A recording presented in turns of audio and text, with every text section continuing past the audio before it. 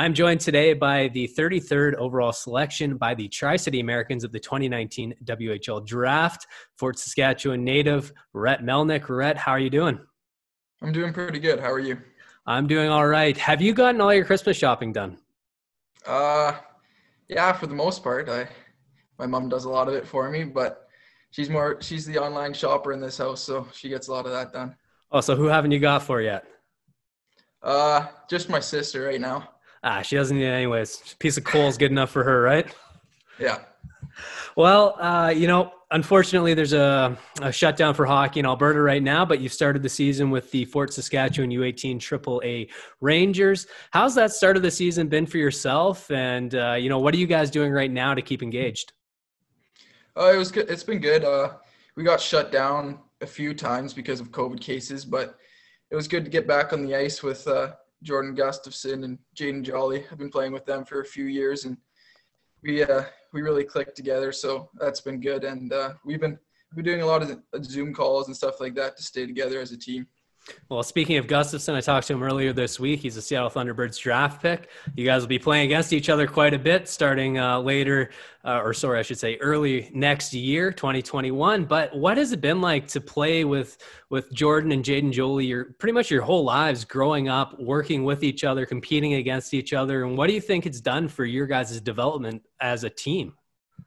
I think it's been good because every single day we step on the ice and we're always pushing each other to be better, and I think that overall helps out the team. And then I think, it's gonna be pretty different playing against Jordan here, but what can you do? Well, let's roll back time to last season, early September, late August. You got your first opportunity to go to a Tri-City Americans training camp. What was your takeaways, and how was the experience heading down to Kennewick and finally getting to see what the Americans are all about? Yeah, training camp was awesome. They took me in as one of their own, and it was definitely a lot faster paced than playing midget here, but I'm super excited to get down there whenever everything opens back up. So hopefully that's soon. Well, it's a fast pace, and then you ended up playing 3 regular season games with the Americans as well. Can you remember what that first game was like? What were the nerves before the game when you were sitting in the dressing room before the coach says, "All right, boys, we're heading out there"? And did you have a memorable moment from that game? I was so nervous for that game. Like, I barely even remember warm up. I remember I got out there and did the rookie lap, and then I just kind of stood there for a second and took it all in. And then I kind of thought to myself, I never ask anybody what kind of drills we do for the warm up. So I don't think I made one pass on the tape the whole warm up, but it was a good game.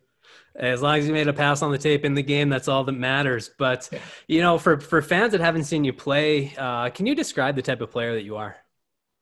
I would say I'm a two-way, hardworking centerman / winger, and I can put the puck in the back of the net when it comes down to it. And I'm more of a pass-first kind of guy, though.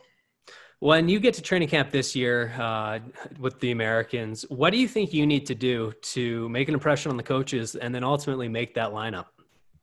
I think I just need to keep working on building my strength. It's one of the big things I noticed when I played a few games with the Americans, that it was like the strength and size of everybody is just that much better and bigger than playing midget here. Well, it comes with time. Obviously, you're 16 years old. It'll be your first year. You'll figure things out, and it's an interesting season, that's for sure. And there's going to be a lot of unique experiences, I'm sure, that you and your teammates will go through this season. But let's move away from the rink. Let's get to know Rhett a little bit more, and I'll start with a pretty simple question. Kind of ties back into the beginning of this conversation. But what did you ask for Christmas this year? I asked for a new putter for golf. Oh. You and Jordan, he said he asked for new clubs too. You guys are going to be hitting the links this summer. Oh, yeah. Always, every summer. Is there a TV series or movie you're currently watching? No, I don't know. I just kind of scroll through Netflix every night and see what's on. And if there's a good movie that looks interesting, I'll give it a watch. If you could go for dinner with somebody living or alive, who would that person be, and why would you go for dinner with them? Probably Adam Sandler. just because he's a funny guy, and I think it'd be pretty cool. Well, Rhett, it's been a pleasure talking with you. I wish you all the best here, that, you stay safe and healthy over the holiday seasons. You get that new putter so you can start sinking some of those short, absolutely you must make them putts. And then you and your family have a great holiday season. Thank you. You as well.